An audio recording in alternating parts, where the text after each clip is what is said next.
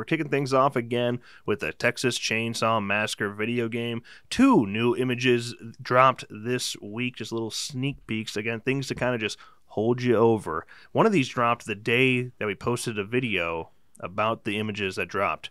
So that was inconvenient. Yeah, that was fun. That that. happens a lot. It happens all the time. It's probably going to happen again with this one. So we're going to post this video, and then another image is going to come out. So yeah. Pay attention to the Texas Chain Saw Massacre Twitter, just in case that happens again. Yes. Okay? All right, but first of all, we got a new image here of Sonny and Connie looking to get out of the basement. We'll talk about the details that we see in this image in a second, but first of all, the tweet said, when unlocking one of the basement doors, it doesn't hurt to have a fellow victim watch your back. Of course, Connie known for her unlocking ability, so that makes sense that she's rocking the unlocking skill here. While Sonny is watching alongside, he does have a bone shard in his hand, so he could save her if she does get attacked. I don't know how attacking from the front and behind works. There's a difference in that. Beyond that, there's not too much going on in this image. Once again, we're seeing Sonny with the heart is a little bit orange this time around. We got some theories in our last video about that potentially relates to blood being taken from you. Right. You would think at this point in the game, Sonny has not been hit. I mean, look at his health. Look at his health is full right there. So you would think he has not been hit, which means you would think that blood has not been taken from him. So I don't think that's what it relates to. I'm sticking with the fear. I think fear makes the most sense, that the higher your fear gets, the more you stumble, and your fear is represented in an actual visual way this time around with the heart. Whereas F13, your fear just kind of, it was visual, but it was tunnel vision almost. Yeah, you start to get a vignette around the corner of your screen, and then the UI. The HUD will go away. Yeah. So. But this seems to be like very clear as day. The more that heart changes colors, the more danger you're in, it seems. Yeah. Yeah. Makes sense. Beyond that, you don't see too much else in this image. I will say in the top left corner, we do have that little audio symbol there. So I imagine that relates to a teammate talking.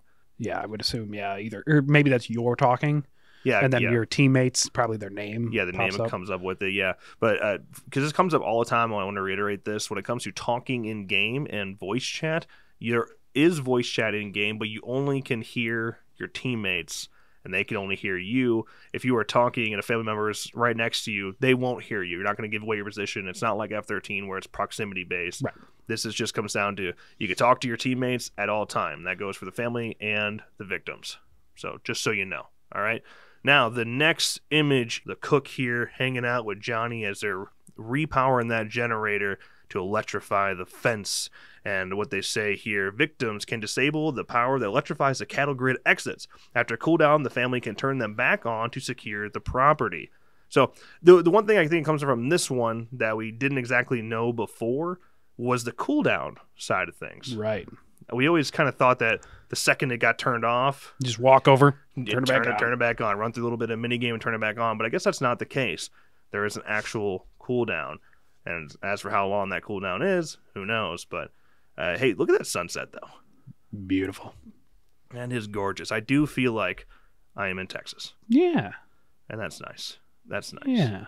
I also want to point out again here that the little symbol in the bottom right-hand corner, that symbol, know for sure now, I went and checked, that is like the drawing that the hitchhiker puts on the side of the van in the movie with his bloody hand.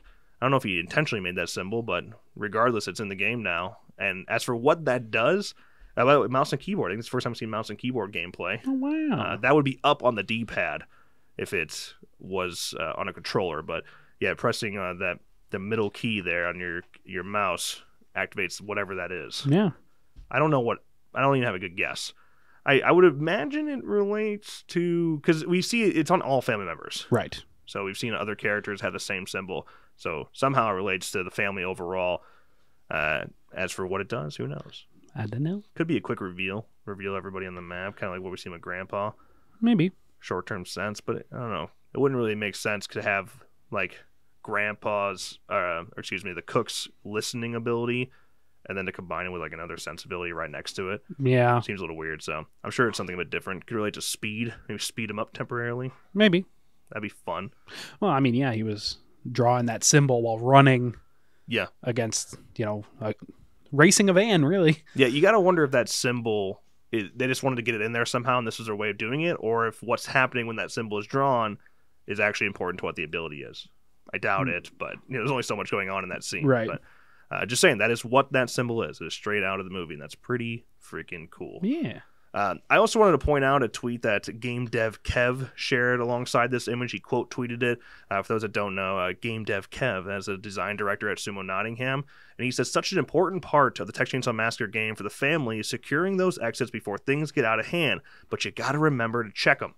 And the reason I wanted to point that out is because I always assumed that if the generator was shut off by a victim, that you would be alerted. But this makes it seem like you're not alerted. It'll just be sound. Yeah, if you're not smart, if you don't go and check that generator here and there, or whether or not the fence is still electrified, you're screwed. you gotta be smart. You gotta go and make sure you're checking. So I thought that was really interesting. Maybe it's kind of taken out of context. Maybe it's not what he meant, but that just the way he worded that seems like you do have to go out of your way to check on these things because you probably won't get an audio cue that tells you that the generator itself is off. Yeah, exactly. It's not like the car starting or the boat starting in F-13. Right. Yeah. So you got to be checking, listening. Sound, as we've been told over and over, is super important in Texas Chain Saw Massacre game. So yeah, it's nice that you have to go check them. Yeah, that's your Texas Chain Saw Massacre update for the week. Hey, more generator use. Anytime a generator comes up, I'm always like, Dead by Daylight. Or that's not how I feel. I feel like that's what the comments we're going to get.